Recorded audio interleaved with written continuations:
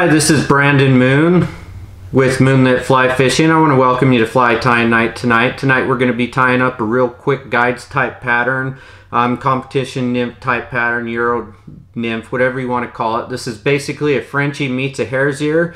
Nothing new, it's not something we've invented. The materials that we use are a little bit unique. So we'd welcome you to check those materials out, as you'll see in the link below in the comments.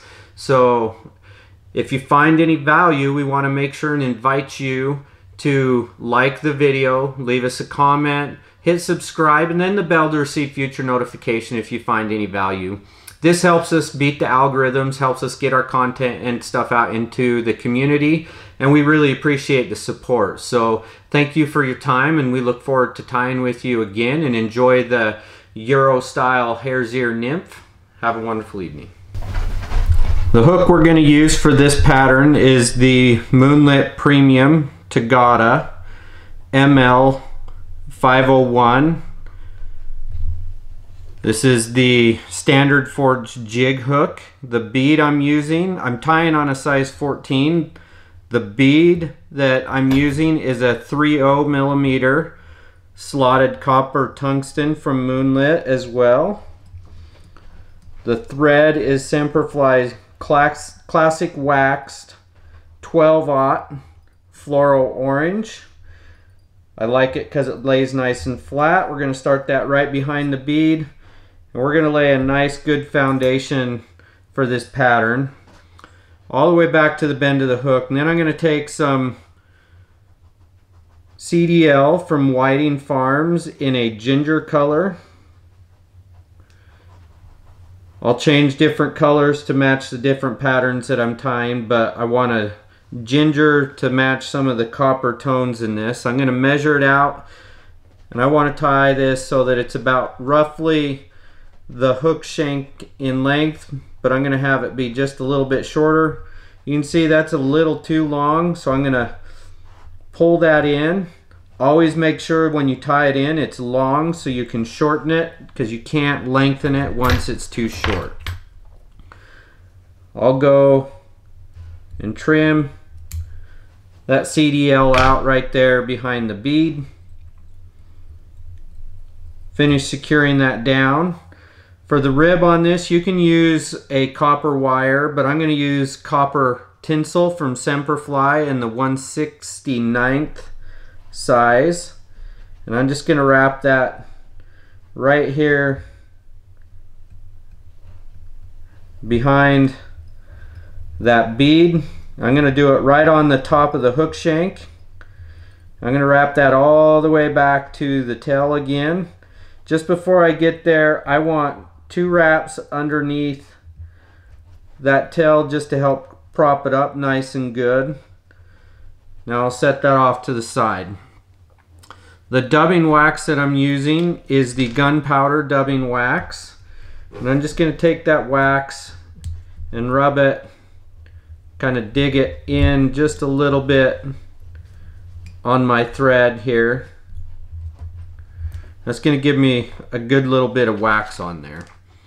Now we'll take a small amount of Club Dub by Snake River Fly in the Gray Blaze, and I've got a nice pinch here. I'm not going to put that all on at once. Small, thin applications, little bits at a time. And I'm just going to twist that onto my thread so that I have a nice little dubbing rope here.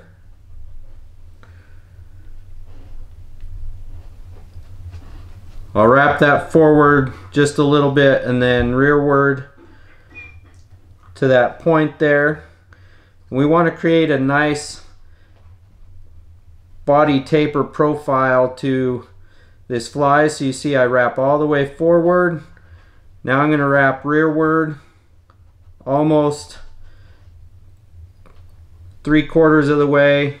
I'm going to put just a small amount on here just so that I can finish creating that thorax and taper there.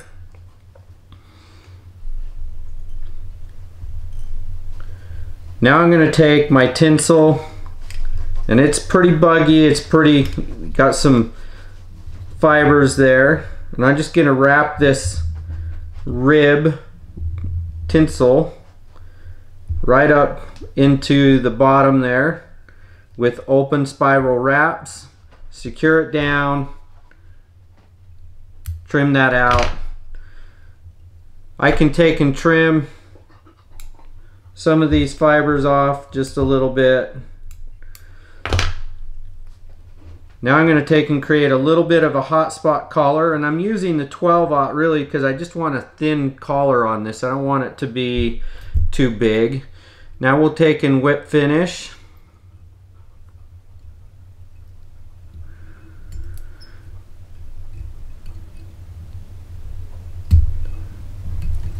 Trim that out.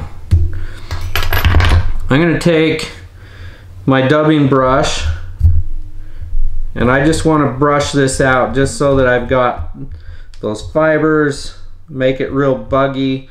I mean, this is a simple pattern. Think of it, you know, just like we mentioned, as a Frenchy meets a hare's ear. To finish this off though, I do want to take a little bit of UV glue.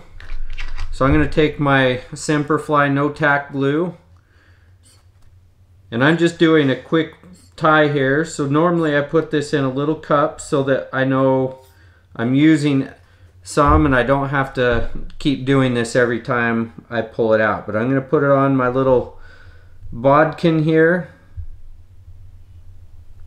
and I'm going to secure that down right there over my thread. That's going to secure my knot. And again, as I'm doing this, I want to make sure that I invite you to make sure and like the video, leave us a comment, hit the subscribe button and bell to receive future notification.